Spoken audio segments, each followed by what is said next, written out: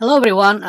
Today we're going to talk about how to register your Google AdSense account through the blogger. Many of you have this message from on your main page but have no idea what does that mean. Well, there's a couple simple explains on this.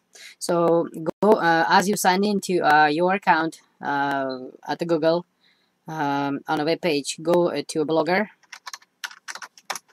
So go to your blogger account. While you're in, you click on earnings. If there's a button over here, sign up for the Adsense and not active, then you are not qualified.